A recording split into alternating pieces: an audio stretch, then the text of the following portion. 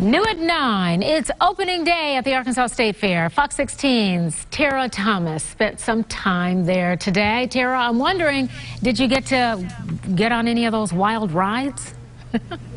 I did not, Donna, but I did enjoy them from afar.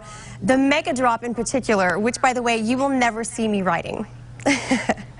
We watched these people strap into this ride slowly, rise to what looked like hundreds of feet in the air, and then without warning just plummet back down into a free fall drop to the ground. Like you're falling? Do you regret doing it? Absolutely not. Will you do it again? Absolutely. Well, what is it look up there? I mean, that is a really sunset right now. Yeah, I'm kind of scared of heights, so like looking out, I was pretty worried, and then falling was even scarier.